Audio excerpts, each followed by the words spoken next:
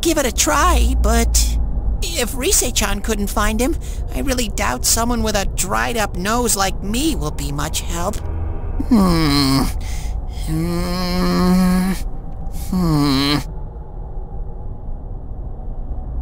I do smell a Dachi baby in here, but the fog is completely covering up his scent. Teddy, you can't do it either? When you look at me with those eyes, I get this feeling. I've gotta sniff him out no matter what! This is my time to shine! Ooh, I'm getting something!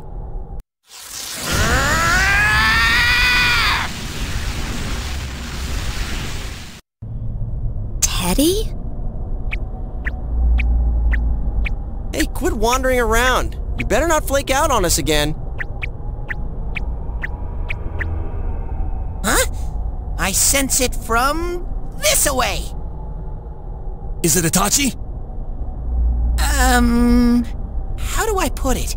It's kinda hazy, but at the same time it feels like I've got a whopper on the line. I don't get it. Very suspicious. This definitely smells. But that's weird. If I remember right, that's where Sensei Yosuke and Chie-chan came from when I met them for the first time. Where was that? Oh, you mean that creepy-ass room where all the faces on the posters were cut out? Yep, there's someone there. Teddy, you really are amazing! It was just dumb luck. It's because that's where I first sensed Sensei and the others. That's why it kinda smelled over there. Ah, I see. Wait, did you say it smelled? Wasn't that the room where Yosuke had to go to the bathroom and... Huh? You're saying he peed his pants there? Ew, I don't want to hear it! Oh, you lie so bad! Dude, I did not piss my pants! Chie, quit spreading random rumors about stuff like that. Well, it happened so long ago. My memory's kind of fuzzy, you know? Okay, guys, enough fuzziness. Follow me, the master of fuzzy logic. Hee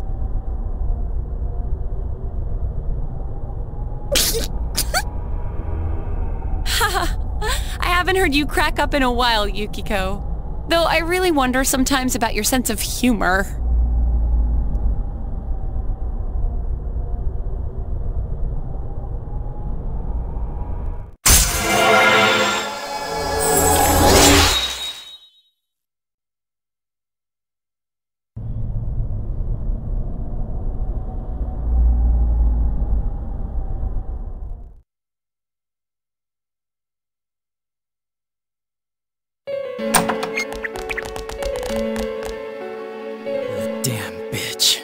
I noticed her first, and she just had to run off and have an affair. Who's there? Oh, it's you guys. You're very persistent.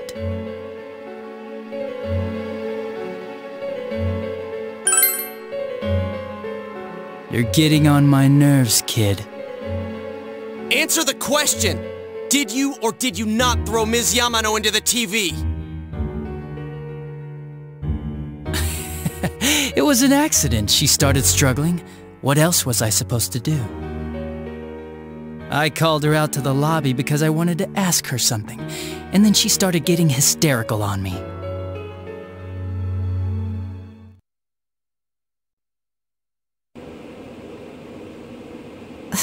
Who are you?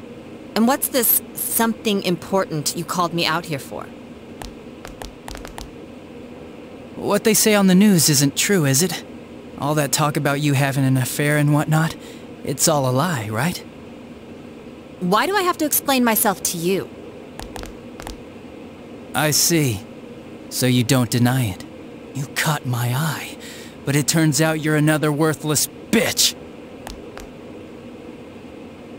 What's wrong with you? Don't make me call for help! Shut up. Shut up, shut up! I think you need to see what it's like to fear for your life.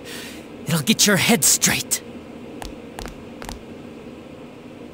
What are you going to do? No! Ah! She fell in. Wow! So people can go completely inside!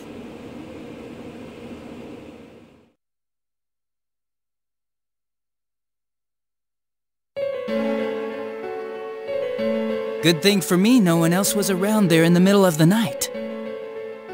That happened in our lobby? I learned about the Midnight Channel through some rumor. You hear a lot of fishy stories like that on the force. But it was pure coincidence that I touched the screen and discovered my power. I burst out laughing when I found out. I knew right away that this was going to be interesting. So you tested it out on Mayumi Yamano? Nah, it was nothing like that. I'm a very sincere fellow. I was just trying to punish the stupid bitch a little for betraying me. Yeah, putting them inside the TV was never the plan. But you know, both Mayumi and that dippy high school girl struggled for no reason. Then you were responsible for Saki-senpai's death! Saki? Oh yeah, her name was Saki Konishi, or something like that. At first I just called her in because of work-related stuff, her being the one who found Mayumi's body and all. And naturally, if there was any chance she'd seen something, I'd need to know, right? So I was all set to be a nice guy to her, and then that bitch.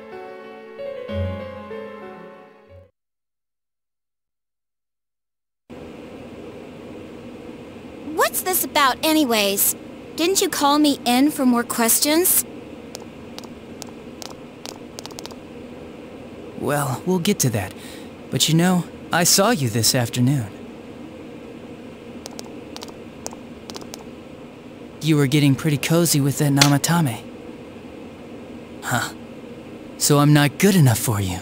Well, I know how to deal with girls like you. No!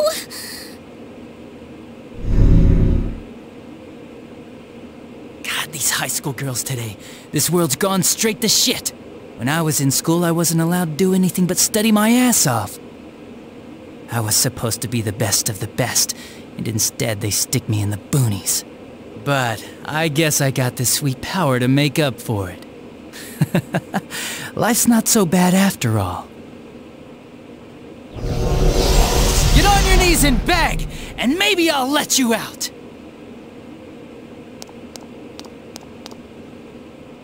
Yeah, like that'll happen. As if I'd walk into a death trap like that.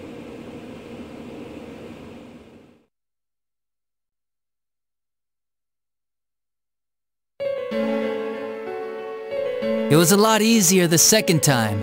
High school girls are thinner, you know? Lighter. You son of a bitch! Come on, give me a break. I didn't know it was dangerous inside the TV. It's not like I was trying to kill them. I mean, I'm sure they hit on Namatame, not the other way around. A council secretary will one day rise to public office himself. Mayumi and that high schooler were just gold digging. They got exactly what they deserved. I didn't do anything wrong at all. Shut the hell up! You knew from what happened to Mayumi Yamano that people die in here! So what if I knew?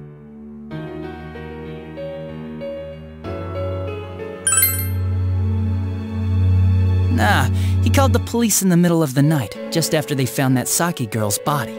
The rest of the force had their hands full with the double homicide, and it happened that I was the one who took the call. Namatame said the police refused to take him seriously. You were responsible for that then. Oh, quite the contrary. If anyone else had taken the call, sure, but I actually did believe him, you know?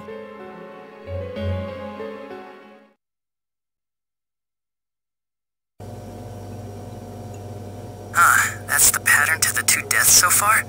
And now you're seeing a girl in a kimono on that weird program, and you think she'll die too, is that right? Namatame-san, do you seriously expect us to believe something like that? But it's true! If there's any way the police can protect her...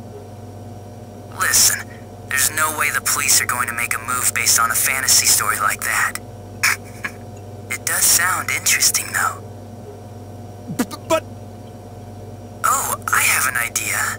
If you really want to save her that much, why not do it yourself? Like, you could shelter her somewhere. Someplace where no one could find her. Where no one could find her? Save her yourself. You can do it. I'm busy, so I'm hanging up now. Bye.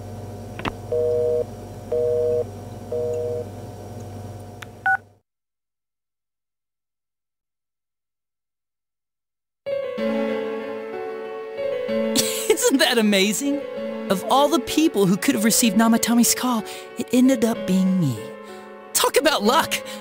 All I did was give him a little push, and he completely bought into his vision of this world. The more people you guys saved, the more he'd kidnap. Both sides had the best of intentions, so the game of cat and mouse would never end. It was awesome. You gotta be shitting me! Why? What reasons could you have for doing that? Reasons? None, really. I could do it, that's all. And it was fun. I guess that's my reason? You murdered people just for the fun of it? Come on, all I did was put people in here. I didn't murder them. And Namatame did most of it. I had nothing to do with any of you. You're just dodging the blame! Yeah? Then how would you prove it? He put people inside TVs? You think the police are that stupid? God, what a jerkwad! I do admit, though, I never thought you guys would manage to track me down. I like that. Games like this gotta have surprises or they get boring fast. It's like when I dealt with that Kubo kid. That was fun, too. Then, you mean to say that Mitsuo Kubo's disappearance was your doing as well? I did sense something odd in his course of action. If he had special powers and wanted attention, why resort to a regular copycat crime? But that wasn't the case. Kubo had no such powers. In fact, he was thrown in by you. Am I correct? It had been a while since I last put someone inside the TV, so I really got a kick out of that one. Why did you do that? And how come Mitsuo didn't say anything about you? You think that didn't occur to me before I did it? Come on, I'm a detective. I let him through to a room at the station with a TV, switched off the lights, and did it quick while he was still startled. As long as he didn't see me push him in and no one else did either, no one would believe him, even if he survived. Of course, I don't think the Kubo kid ever figured out what happened. Wait, the police station? Yeah, he turned himself in pretty quick, actually. This was back when we didn't even know enough to issue a search warrant. But the other officers decided it was just a prank, so they pawned him off on me. I didn't blame them. I mean, a kid coming and saying, "I did it all, it was me!" Who'd believe him? But it looked bad. I didn't think anyone would come forward and take the blame for all the incidents. The police were desperate to pin it on anyone. If this kid really did it, they might have announced the case was closed. And if that happened, Namatame would stop saving people. I couldn't let that happen, or the game would be over. That's why I told the others I sent him home. I came up with the idea to put him inside the TV on the spot. The game would be over? You threw him in just so your fun wouldn't end? You gotta have some excitement in life, don't you agree? But then you guys put your foot in it yet again and ruined my fun. Thanks to you, Kubo was arrested again, and everyone acted like he was the true culprit behind it all. Couldn't they see how badly he copied the crime scene? It worked out in the end, though, because good old Namatame kept saving people. I guess the guy started to develop some kind of messiah complex, huh? What an idiot. This is all a game to you. How dare you murder people? Murder Saki-senpai for such a stupid reason! You bastard! I'll never forgive you! You can keep your forgiveness. Our world will probably become just like this place soon enough anyways. Didn't you notice? The fog's leaking out. Everything on that side's pretty much screwed. The two worlds will merge soon, and then there'll be no difference, no sides anymore. What the hell's he talking about? This isn't his real body. The real Adachi is somewhere else. But this guy feels different from an ordinary shadow. It doesn't seem like he's going berserk. Wow, you can tell that much? This me is just around to greet you guys, and thank you for wasting your time by chasing me in here. I'd say this world has taken a real shine to me. I feel like it's giving me everything I've ever wanted. And the monsters don't attack me at all. Maybe they can tell we have the same goal. The Shadow's goal? By the end of the year, Inaba will disappear completely into the fog. Soon, this place will be reality. I'll be in this world, so if you want me, come and get me. This world has a mind of its own. We'll see which of us it favors. Keep your bullshit to yourself. It's about time you shut the hell up. We'll finish this right now! What a chump! Didn't I just tell you the real me is somewhere else? I'll be expecting you all. We'll put an end to this. Get back here, you, That stuff about the world's mind and how this place will become our reality. Was he serious? The rest of his confessions were consistent. We'd best proceed under the assumption that it's no lie. It felt like he's gained some strong power after coming here. Not only that, maybe he got taken over by that power. So what he said about the two worlds becoming one, that's really gonna happen? Didn't he say that it would happen by the end of this year? What happens then? I think he means this world will engulf the human world. The people in town are acting weird. It's like when the shadows that emerged from people went berserk. If the fog gets even thicker, and this town is completely shut off from the outside world, then the other side might become full of shadows, like over here. You mean everyone's gonna turn into shadows? Damn it! Damn that bastard! Why?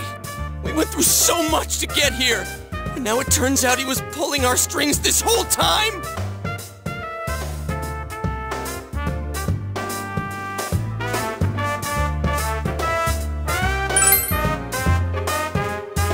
Yeah, it's about time we finish this. I don't want to feel this way ever again.